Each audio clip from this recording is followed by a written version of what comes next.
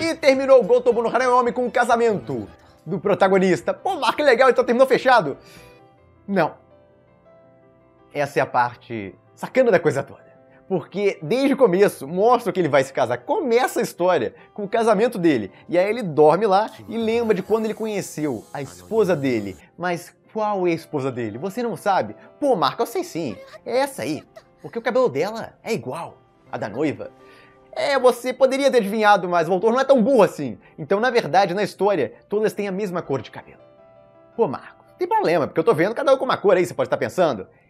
Só que é só pra gente. O autor fez isso pro público identificar mais facilmente quem é quem ali. Porque se todas tivessem a mesma cor de cabelo, ele achava que não ficaria tão bom pro público. Mas o protagonista enxerga elas todas com essa cor de cabelo da noiva, ou seja, dessa aí. Essa aí tem a cor de cabelo original, por assim dizer. E as outras são modificações que o autor faz, basicamente, pro público, quando ele desenha colorido, identificar melhor cada uma delas. Então não dá pra identificar pela cor de cabelo, porque é muito óbvio ali, você já saberia desde o começo quem é a noiva, e a graça da história é você ficar tentando adivinhar quem vai ser a noiva dele. E o final deixou mais gente confusa pra caramba, pensaram que acabou a história ali, e quem é a noiva dele? E fala, pessoal, nesse vídeo aqui, eu vou explicar aquele final de Go-toubun no Hanayome e dar minhas impressões finais quanto ao final. Quer dizer, o final todo não, o anime como um todo, se eu gostei dele, não gostei dele, mas aquele final principalmente que deixou muita gente completamente confusa. Eu não sei bem porquê, se na verdade é meio óbvio, porque não acabou a história. Então se não acabou a história, é meio óbvio o que aconteceu ali. De qualquer forma, pra quem não conhece a história, não viu o outro vídeo, eu fiz um vídeo de primeiras impressões dele,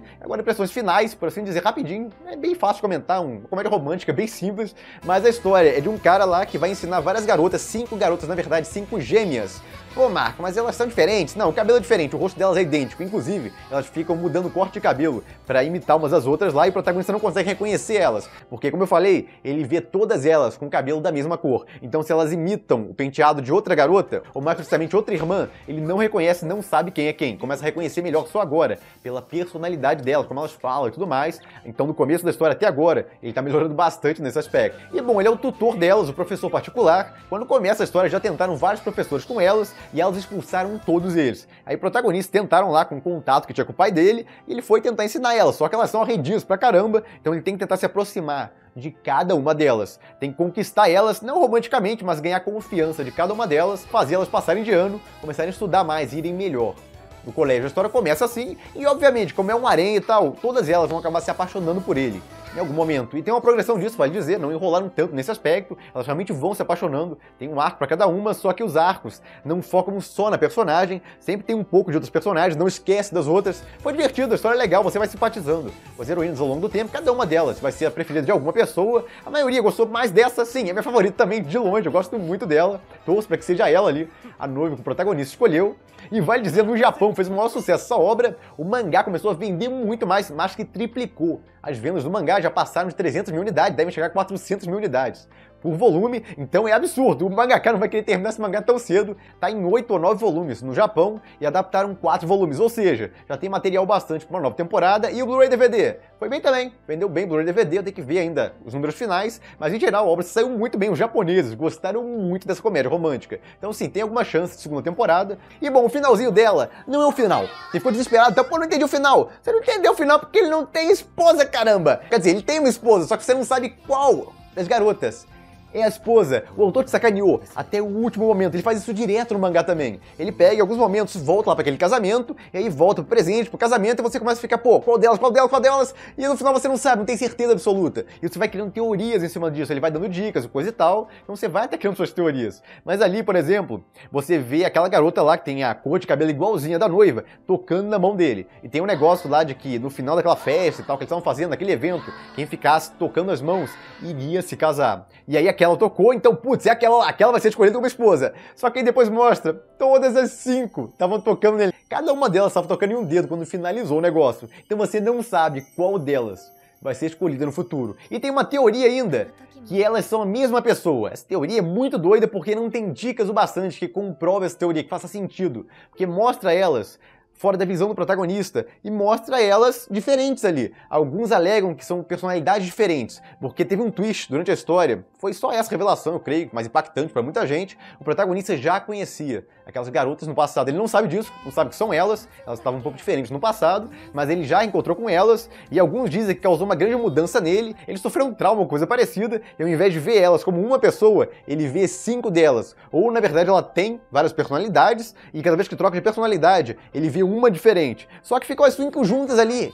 em volta dele não é uma de cada vez que aparece, e aí todas aquelas são as personalidades dela, trocando ali, cada uma fala de uma vez, e ele vê elas em um local diferente, tal, vestida de forma diferente, e elas frequentemente falam com outras pessoas fora. Do ponto de vista dele, falam, inclusive entre elas, mas aí as personalidades delas conversando.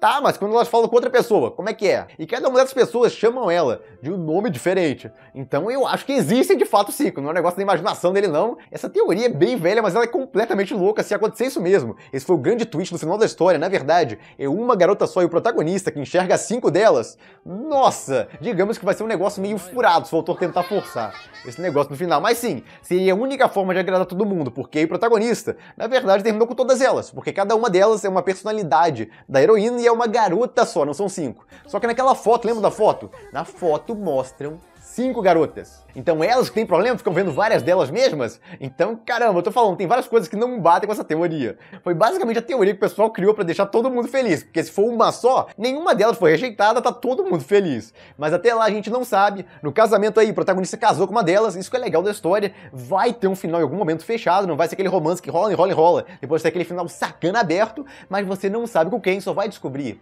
no final da história. A gente não tá no final, tá longe até. A gente tá no volume 4, acabou de terminar o volume 4 do mangá. Adaptou o anime e depois tem mais um bando de volumes, já tá no volume 9, pelo que eu me lembro do mangá.